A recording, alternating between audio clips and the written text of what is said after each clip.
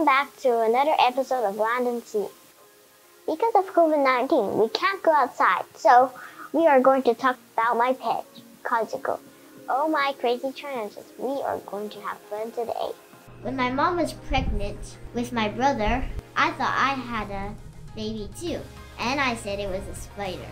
But I didn't talk about it for a long time, so my mom and dad were like, woo, because they didn't want to buy me a real spider. But it turns out after my brother was born, I talked about it like crazy again.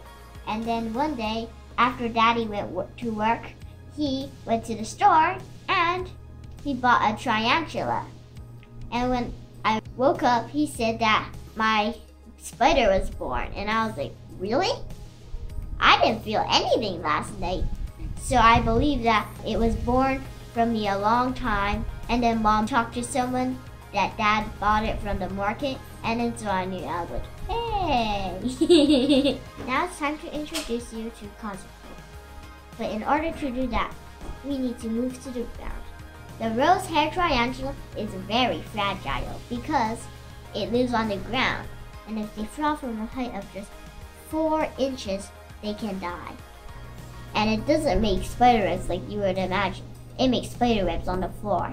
And here she is. Isn't she beautiful?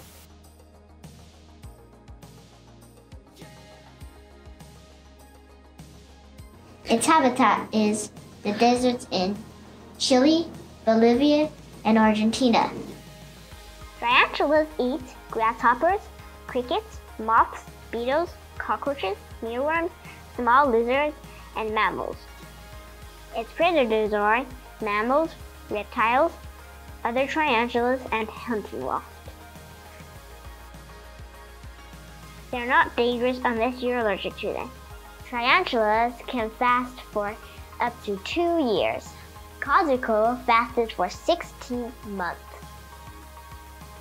Tarantulas move slowly and sometimes not at all to conserve energy.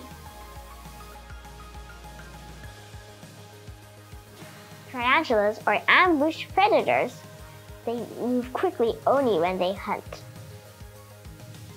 Tarantulas spin web from the tips of their 8 feet, which is how they climb, and their abdomen. Rosy-haired tarantulas have 2 big eyes that are each surrounded by 3 little eyes, which makes a total of 8 eyes. Not all spiders have 8 eyes. Some have up to 8 eyes, like 4 or 6 and 8.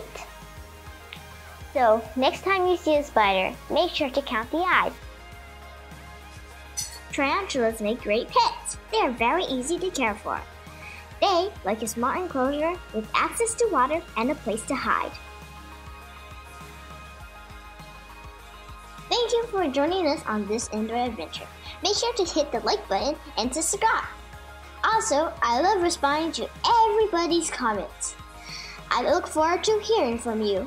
Until next time, stay strong and be adventurous.